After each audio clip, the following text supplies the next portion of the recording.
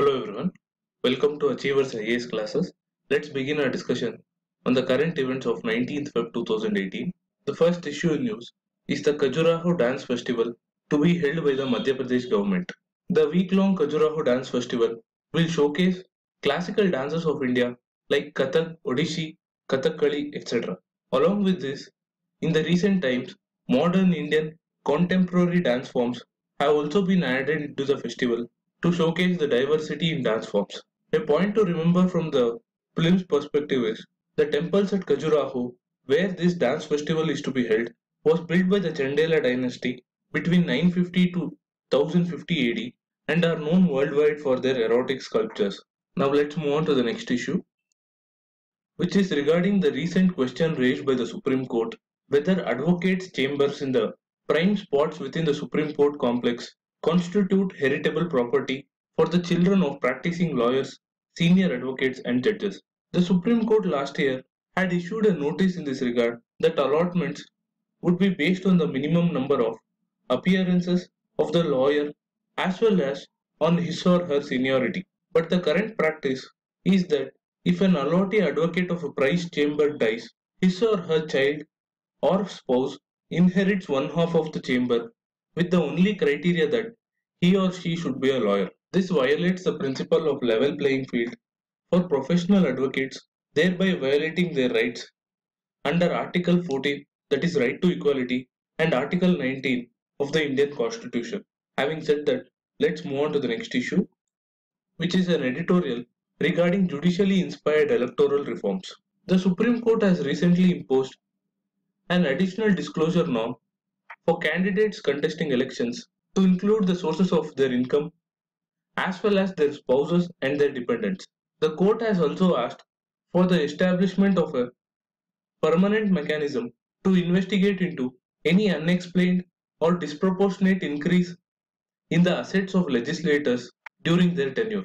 This verdict, in essence, adds to a long list of significant reforms brought in by the judiciary, like the introduction of none of the above option in the voting machines, immediate disqualification of convicted legislators, etc.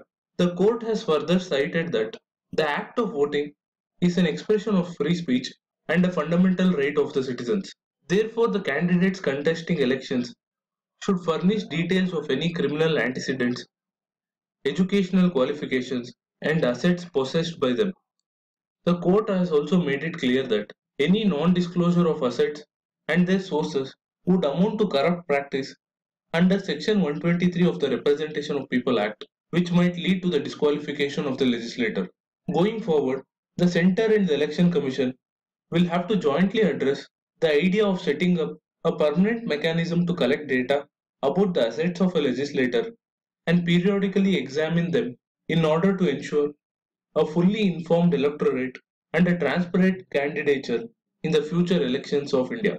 With that, let's move on to the next issue in news, which is the huge 11,500 crore rupee scam of the Punjab National Bank, which is a result of the failure of both internal and external auditing, who apparently did not check the SWIFT messaging records, which offers for quick and secure communication between banks for international wire transfers. Also, income tax officials have detected several irregularities, indicating the role of shell companies in the movement of funds. For further details on the issue, please go back and watch my previous news analysis video.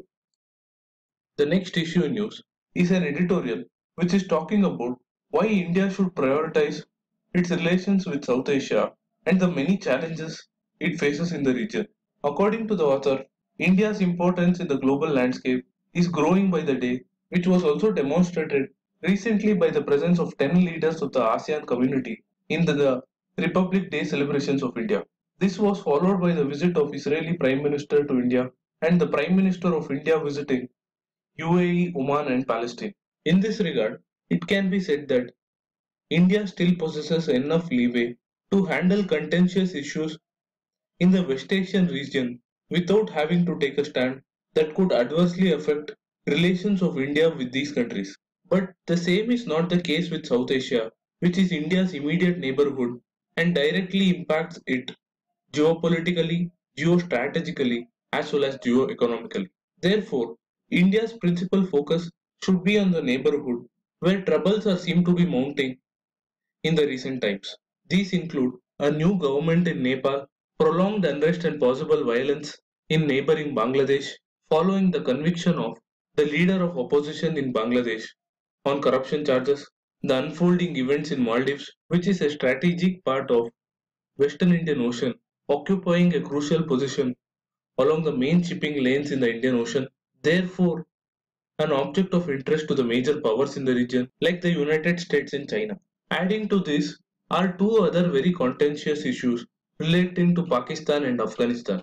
While there are increasing incidences of cross-border firing and terrorist violence emanating from Pakistan, there is a complete collapse of the system of governance in Afghanistan, both of them having severe consequences for India and the nations in the vicinity.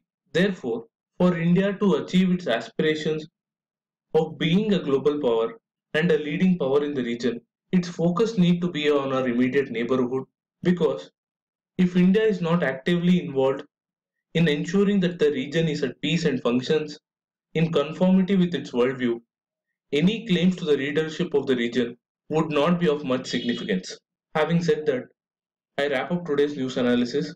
Do share this content if you like it. Thank you for watching. Have a nice day.